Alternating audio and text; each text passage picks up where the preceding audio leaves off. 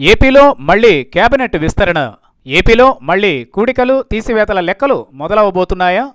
AP CM Chandrababu మరోసారి తేనె తుట్టెను కదిపే సాహసం చేయబోతున్నారా? ఇదే ఎన్నికల టీం అని మంత్రివర్గ విస్తరణ సమయంలో ప్రకటించిన ఆయన తన టీంలోని సభ్యులను మార్చే ఏర్పాట్లలో నిమగ్నమై ఉన్నారా అంటే అవుననే సమాధానం వినిపిస్తోంది. మంత్రివర్గ విస్తరణ జరిగి ఏడాది కూడా పూర్తి కాలేదు. ఆ సమయంలో టీడీపీలోని చాలామంది అసంతృప్తులు చంద్రబాబుపై అలిగిన విషయం తెలిసిందే. అయితే వారిలో కొంతమంది అంచనాలను అందుకోలేకపోతున్నారనే ప్రచారం జోరుగా జరుగుతోంది. ఈ నేపథ్యంలో చంద్రబాబు తన కేబినెట్ను పునర్వ్యవస్థీకరించేందుకు సిద్ధమవుతున్నారట. ఇటీవలే మంత్రివర్గ విస్తరణ చేసిన ముఖ్యమంత్రి చంద్రబాబు నాయుడు మళ్లీ మంత్రివర్గ విస్తరణ చేయాలని భావిస్తున్నారట. అత్యంత విశ్వసనీయ వర్గాల ద్వారా తెలిసిన సమాచారం మేరకు మరోసారి మంత్రివర్గ విస్తరణ చేస్తే ఎలా ఉంటుందనే దానిపై జోరుగా చర్చ జరుగుతోందట. మరో వారం 10 రోజుల్లో 5-6 మంత్రులను తప్పించి మరో 5 లేదా 6 మంత్రివర్గంలోకి తీసుకునే అవకాశం ఉందని ఆ వర్గాలు తెలిపాయి.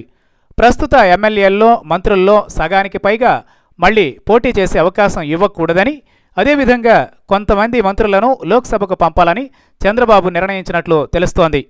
ఎవరిని తొలగించాలనే అంశంపై ఇంకా ఒక అంచనాకు రాకున్నా ఆయన సన్నిహితుల ద్వారా కొన్ని విషయాలు బయటకొచ్చాయి. ఇందులో తొలి పేరు అయ్యన్నపాత్రుడు.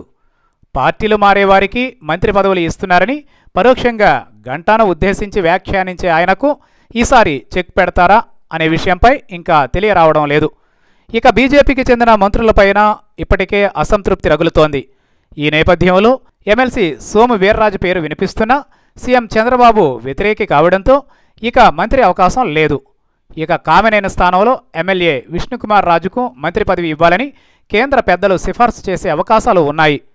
గుంటూరు జిల్లాకు చెందిన మంత్రి ప్రత్తిపాటి పుల్లారావును తప్పించి ఆయన స్థానంలో స్పీకర్ కోడెల శివప్రసాదరావుకు మంత్రి పదవి ఇస్తే పరిస్థితి ఎలా ఉంటుందనే విషయంపై చర్చ కూడా జరిగిందట.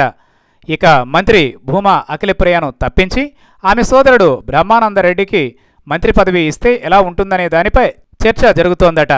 మహిళల కోటాలో బలిజ సామాజిక వర్గానికి చెందిన డీకే రత్నప్రభ పేరు పరిశీలనలోకి వచ్చిందట. ఇక సిద్ధ రాఘవరావును కొనసాగించి ఎమ్మెల్సీ మాగుంట శ్రీనివాసులరెడ్డికి మంత్రి పదవి ఇవ్వాలనేది మరో ఆలోచనట. మంత్రి పరిటాల సునీతను తొలగించాలని చంద్రబాబు ఆలోచించినా పరిటాల సెంటిమెంట్తో సాహసం చేయడం లేదు.